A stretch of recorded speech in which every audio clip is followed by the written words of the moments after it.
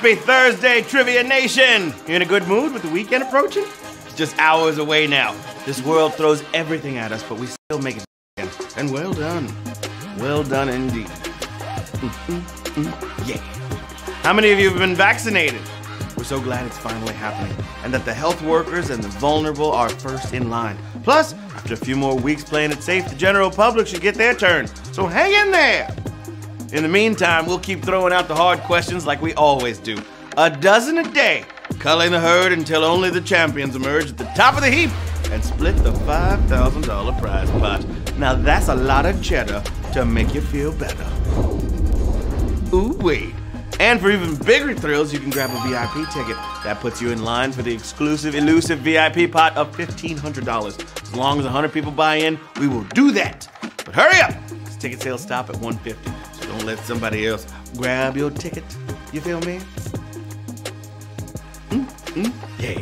And as always, we have picked another great charity that the HQ community told us about. Tonight, it's Thorn, building technology to defend children from sexual abuse. The growth of the internet has led to an increase in child sexual abuse. Today, the problem is complex and still growing. So Thorn develops tools and products that accelerate the recovery of child victims and empowers youth to navigate the complexities of growing up in a digital world. Their work helps with victim identification, speeding the rescue of children, removing explicit material from servers, and empowering the public to create a world where children can be safe, curious, and happy. So, we're thanking Thorn for their valuable work and making a donation while we're at it. Here's their online giving manager, Lauren, with a few words. Take it away. Hi, my name is Lauren, and I'm the online giving manager here at Thorn. Thorn is a nonprofit that develops technology to defend children from sexual abuse. With the world's largest technical team solely dedicated to this issue, we develop software and interventions to end child sex trafficking and the creation and spread of child sexual abuse material on the internet. Together with our supporters, we are building what we believe, a world where every child can simply be a kid. This is about more than technology. This is about transforming the way we protect our children. We hope you'll join us. Thank you so much, Lauren. You all can learn more at thorn.org. It's right here. They offer many ways you can donate to their work. So look them up and hook them up. All right, are you ready to grab some axes and start chipping away at this California redwood and see which way it falls? Take a deep breath. Because this is the moment to prepare the nerd center of your brain for the toughest test of the day. HQ, babies. A whirlwind of facts is about to hit you. And you gotta go in with courage and don't be rattled. If you can handle this, you might just be invincible. That's what I was trying to say. And now, there's nothing to it but to HQ it with question number 1. Q1. Wheel of Fortune is closest in format to which pencil and paper game? Hangman, Sudoku, or Tic-Tac-Toe? What is it going to be? The show premiered in 1975, so don't say we didn't give you time to figure this out, okay? Trying to guess words and phrases a letter at a time is the whole object of Hangman. But the stakes on Wheel of Fortune are lower. Hangman can end in death. Everybody knows that. 40,510 players got that one right. Hangman is the answer to question 1. That's how it's done. Y'all ready for some more fun? Well, here we go with Q2. Where would you cook potatoes au gratin? Boiling water, deep fryer, or oven? You got this, babies. All right, these are all used to cook potatoes, but au gratin is where it's got a browned crust of bread and cheese on top. I'm making myself hungry. The special kind you get from oven baking. 39,407 players got that one right. It's very hard to get a brown crust from boiling. That's some strange water you got there, if it's getting your food brown and crusty.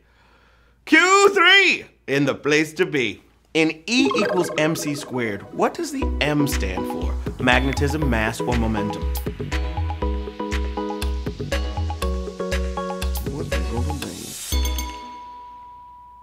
You can spend years fully understanding it, but a good start is breaking down the letters to where E is energy and of course M is mass. Boom, shakalaka. 37,551 of y'all got that right. Squaring the velocity of light is a little trickier. Mass, babies. Yeah. Q4, knocking on your door. Ruby Bridges is particularly known for breaking segregated boundaries where? Bathrooms, schools, or trains? What's it gonna be? Time is up! She pushed equality forward just by having the courage to show up. Ruby Bridges has shown up in some famous photos and a famous painting, single-handedly desegregating a school at age 6. Childhood activism is pretty inspiring. 34,047 players got that right. Shout out to Ruby Bridges, y'all. Yeah. Question number 5. Children. Which Marvel Cinematic Universe actor also voiced a villain in the series? Benedict Cumberbatch, Bradley Cooper, or Paul Bettany?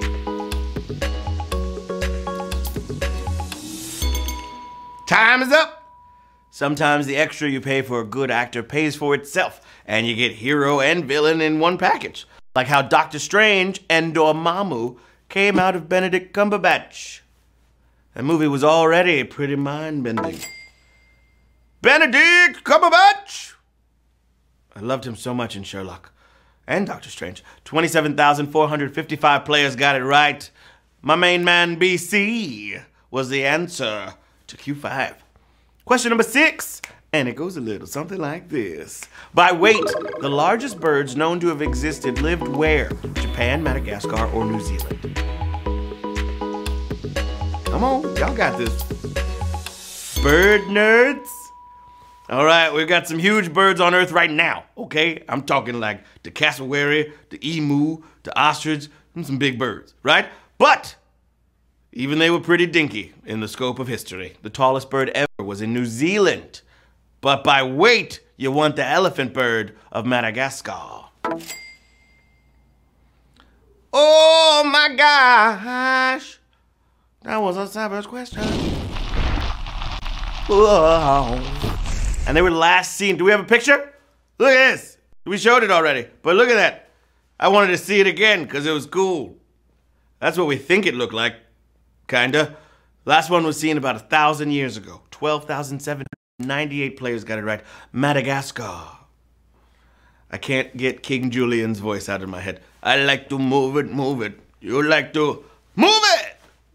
Boom, boom, boom, boom, dee, boom, boom. Q7. The genre reggae is believed to have gotten its name from a 1968 single by whom? Jimmy Cliff, Bob Marley, or Toots and the Maytals?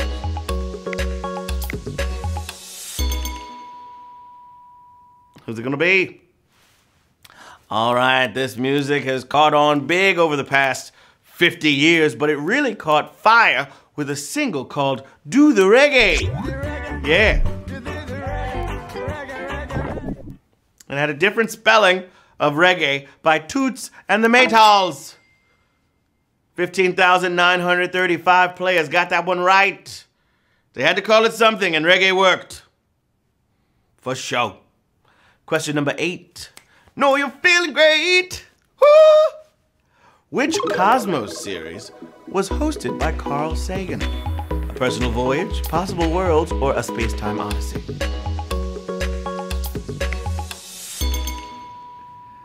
Neil deGrasse Tyson has now hosted 2 Cosmos series. The 2014 reboot and a follow-up series seen on Nat Geo. But it all started in 1980 on PBS. Sagan brought us Cosmos, A Personal Voyage.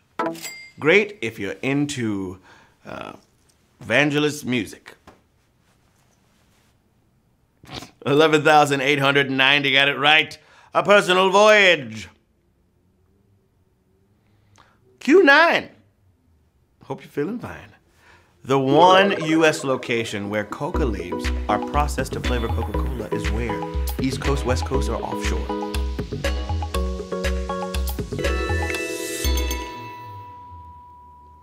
All right, there are illegal ways to process coca leaves, so it takes a special license to get away with it on Coke's behalf.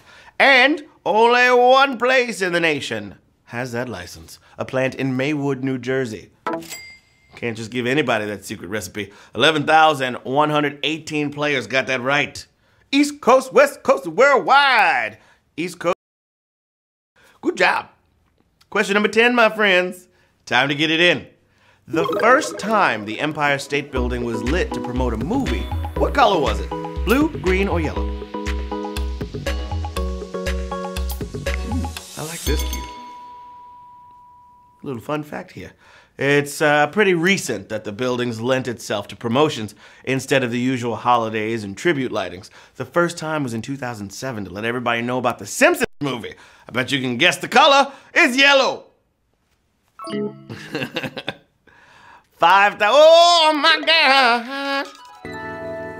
Just a pretty savage question. Yes, yellow, fellows. 5,197 players got that right at Q10. We got 2 more questions till the jackpot. So what do you say we jack it on up to get it on out to you? Question 11. People are saying it looked green.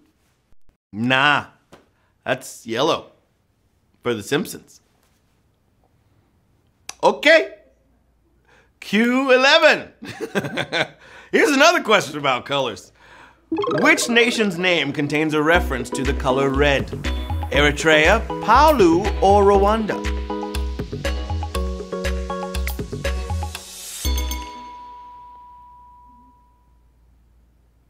All right, you never know what a country will be named after. Might be the citizens, the local wildlife, or a nearby natural feature like the Red Sea. That's how Eritrea did it. It's from the Greek name for the sea. 6,131 players are moving on to the final question of the game, baby.